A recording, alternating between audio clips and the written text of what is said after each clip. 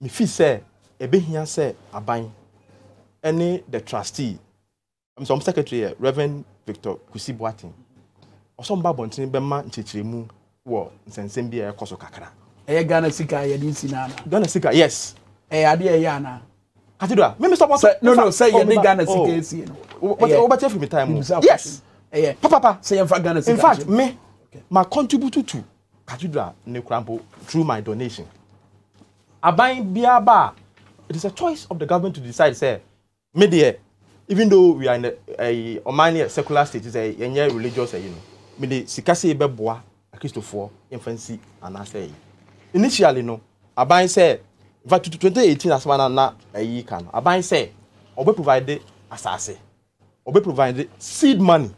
obe provide secretariat for the national cathedral what you say and now akoba say there are issues about the seed money I'm happy say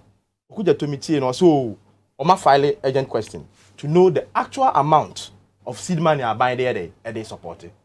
We must encourage him to do that. Now buying may provide better and further particulars. Taxpayer ni sika no we na ehia say aban fanya na. Minua, this is not the first time aban bi aba obe decide say obe use taxpayers money to support religious activity.